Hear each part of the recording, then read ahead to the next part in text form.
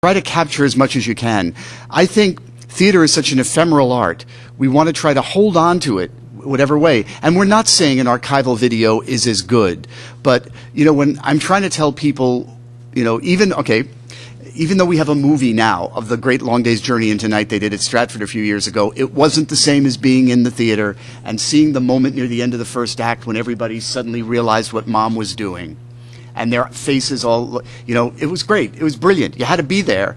And maybe that video could have showed you that moment. And if you went back and read a review where someone said, you know, the moment at the end of the first act where the brothers finally and the father realized Mom was on the morphine again, and you look at the video and go, look at that. Look what Martha Henry just did.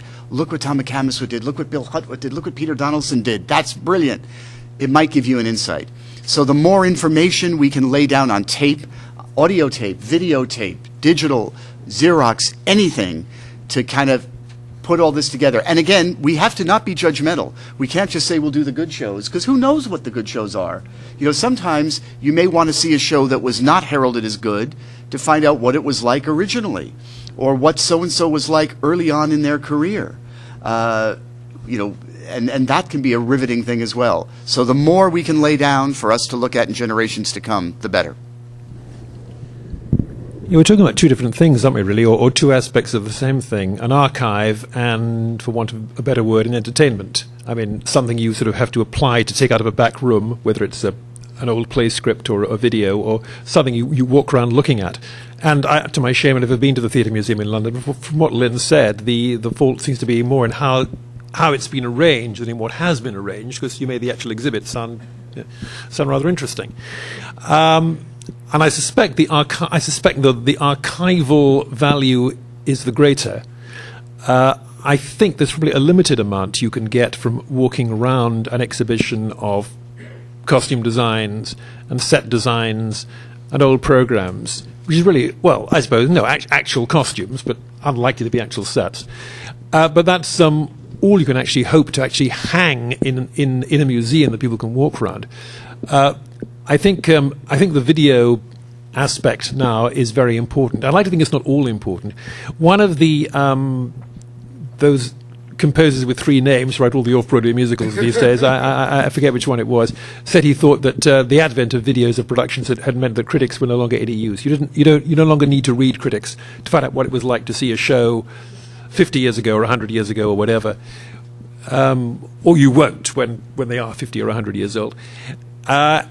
And I like to think he was wrong. I'd like to think that there's the two things might be complementary, that you still need to read what somebody thought and felt and described about what the experience was, in conjunction with seeing what is, after all, going to be a rather blurred and unsatisfactory version of it, probably shot from just one point of view, when an audience in a theatre, by definition, has a choice of several points of view.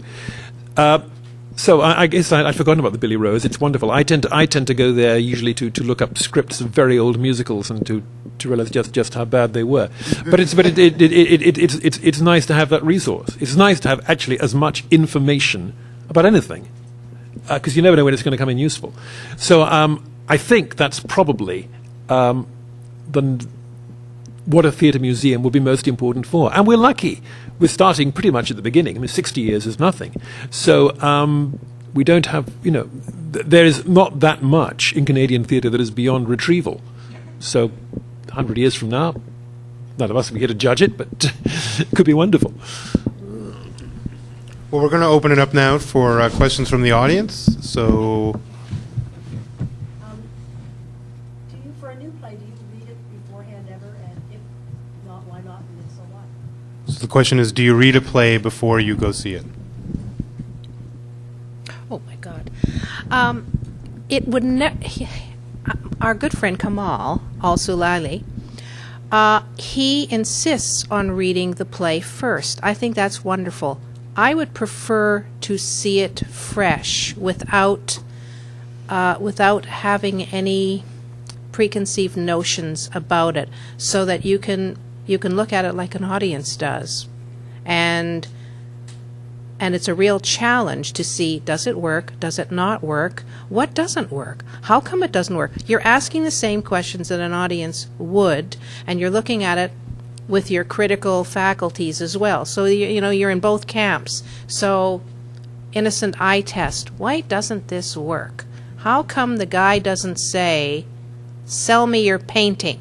Why am I going through one whole act in which everybody is running around the question but not asking the question? So I think I can get that in the performance. What is working in the performance? The play is just one element of it on the printed page. I want to look at the production full on and fresh.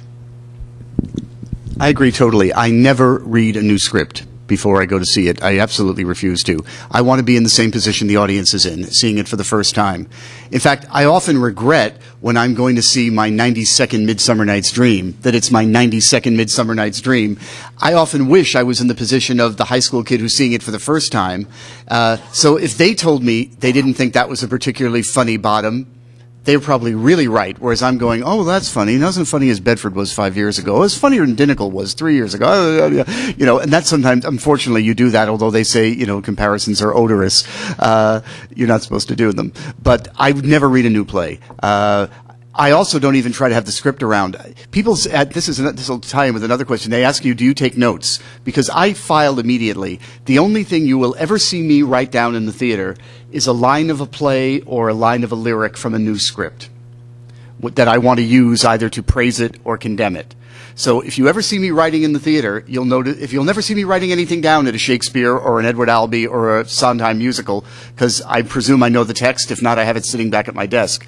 But if you see me scratching something in the dark, it's a line from a new script, and as I said, I'm using it to either praise it or crucify it.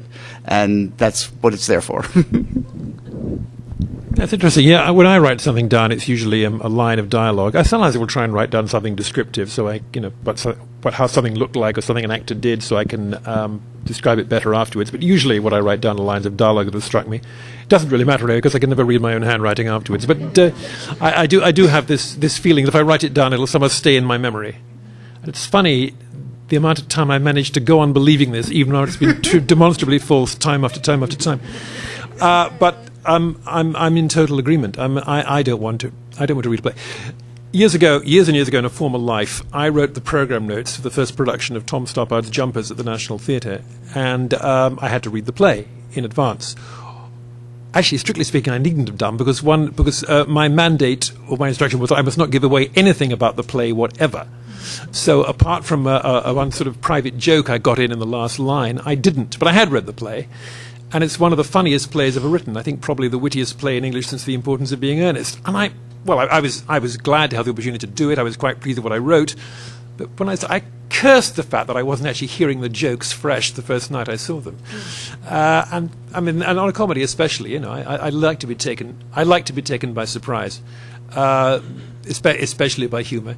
And it's not that anybody writes thrillers anymore, but I guess I'd like to be taken by surprise by twists in a narrative. But I do find, and this may be inconsistent, if it's a classic that I haven't seen before, because it's a rarer and rarer occurrence as I get older, I would like to read it in order to try and fit it into its historical context. I somehow feel that is part of what I'm being asked to pronounce on. It also I guess it just helps me in some ways to have more to say, but that a production of a classic comes to you with a certain context built in. I mean, no matter how avant-garde the production is trying to be, actually, the more avant-garde it's trying to be, probably the more you should be aware of the context, because frankly, what the director is saying is, look at how different this can be, so you better know how, what it's supposed to be being different from. I don't know. I could make a really logical claim for that. After all, if I'd never read Hedda Gabler before, wouldn't it be, or seen Hedda Gabler before, wouldn't it be a good idea to go and see it fresh for once? But on the whole, that's not how I operate. But I do like you to be able to read a play afterwards. Not having Richard's deadline, I have a little bit more time for that, and so I don't get it horribly wrong and be unfair to the play, and much less importantly, unfair to myself.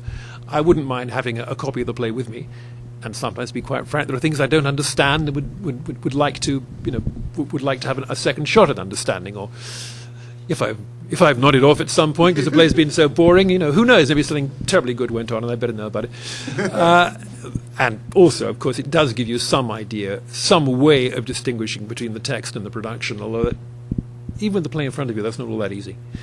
So, yeah, I have, so to speak, a double standard. But no, I wouldn't want to read a play beforehand. Actually,